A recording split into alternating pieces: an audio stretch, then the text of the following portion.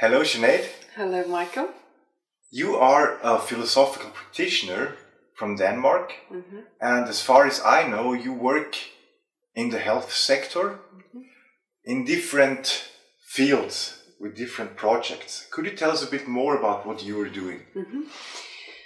My interest has basically two lanes. One lane is the medical clinical ethics lane, where I go to the hospital in Copenhagen and I facilitate moral deliberations with doctors and nurses, but also with parents of neonates, because I work as a clinical ethicist at the NICU at the University Hospital.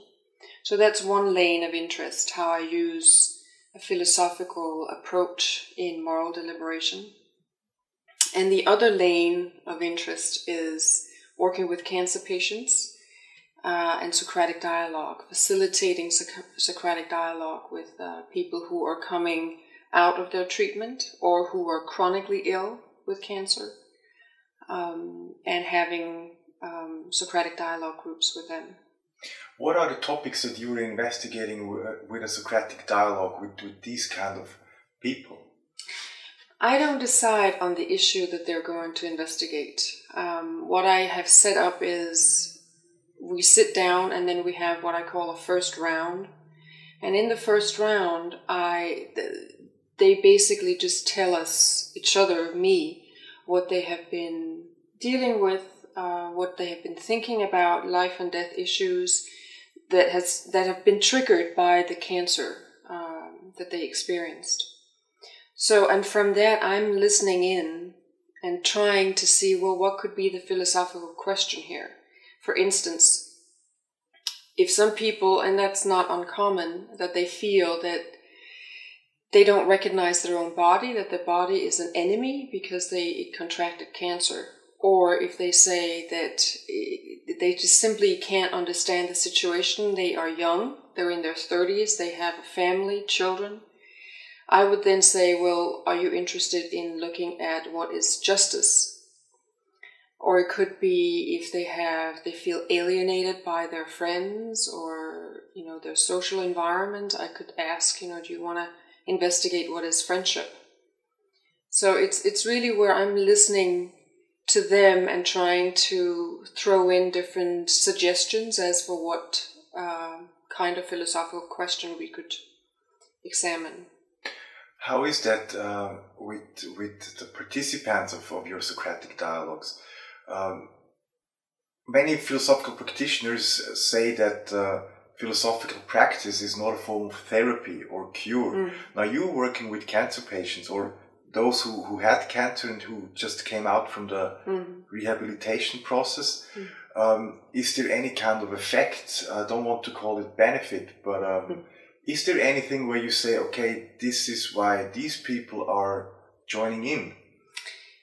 Well, because I interview these participants afterwards, after the dialogue has ended, and most of them say that what intrigued them and what really made them contact me and want to join a Socratic dialogue group is that it was to look at these issues not from a psychological perspective, but from a philosophical perspective.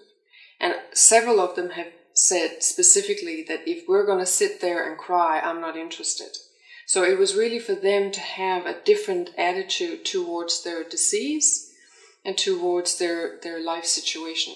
And we never discuss their disease. That's really not the issue. We talk about what lies ahead. The life that they're going to live, and because they feel so challenged by the cancer. I mean, they have been threatened to an extreme degree in all ways you can imagine. How is that approach with the Socratic dialogues, how is that accepted by your colleagues in that field in the health sector? Is that something very, very strange to them, or is it something that they really appreciate, that somebody comes and tries to approach cancer from a different perspective or different angle, so to say? I think I would not, I mean, I am financed, my research is financed by the Danish Society of Cancer, and I don't think I would have gotten this grant, or the grant that I just received 10 years ago. I think the society is interested in new ways of addressing the issues that they hear coming from the cancer patients. And it's not enough that you address them psychologically. That is also very important. But I make sure that I don't have anybody in my groups that are suffering from a clinical depression or have, serious psychological issues, because I'm simply not educated in that field. I cannot help them. And they have other avenues.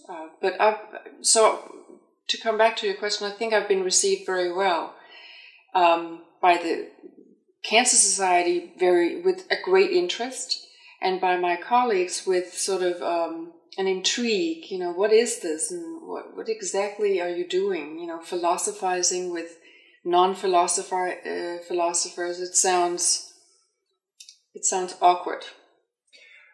Let me ask you a bit in a bit more critical way.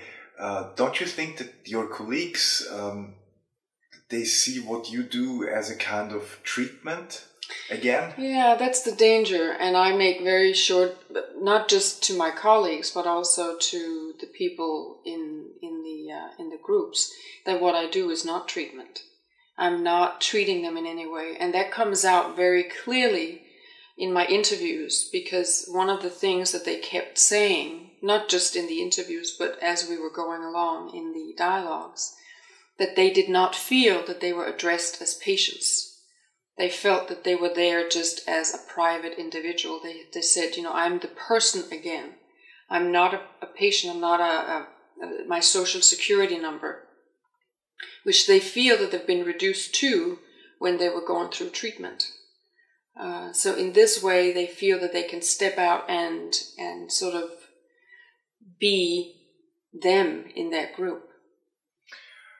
What would you say, what is the genuine philosophical aspect of these Socratic dialogues? The what philosophical aspect? The genuine, the unique, or what makes your dialogues typically philosophical, so that you can differ between philosophical and psychological? I think there are many things that would differ.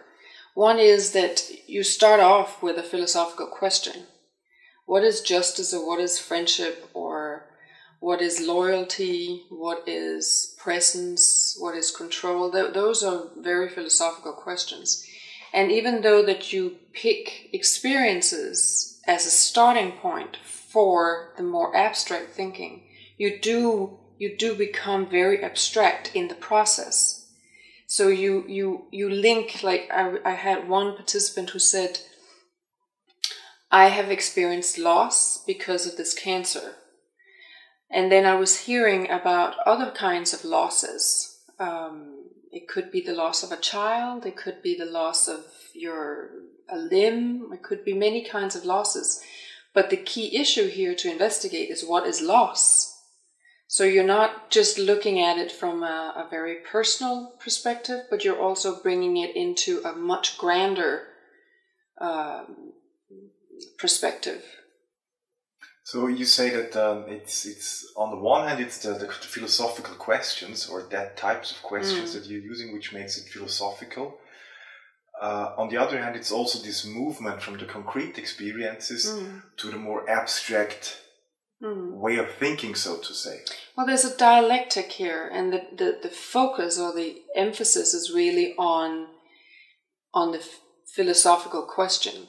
So, and my experience is that the participants learn the rules of dialoguing very fast. I've had participants correcting each other, saying, oh, no, we were not supposed to talk like that. That's a psychological aspect. And now we're digressing. So they pick up on the act of philosophizing very, very quickly, and prefer to stay on that level, in fact. Okay. I would like to thank you for the interview. It was very interesting to hear about how to use Socratic dialogue in these kind of settings or these kinds of fields. Thank you very much. Thank you very much.